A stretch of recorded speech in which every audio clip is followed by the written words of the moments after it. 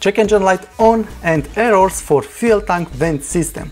After a little bit of investigation, we have found that this car have a tenant. So we need to evict the tenant and inspect the damages.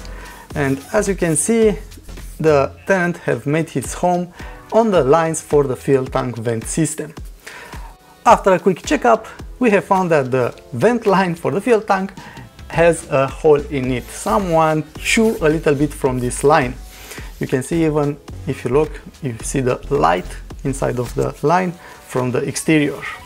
In this case, it was simple, quick and an easy repair. So next time when you have your check engine light, first you need to start with a diagnose, and after that you need to do a physical investigation on the car.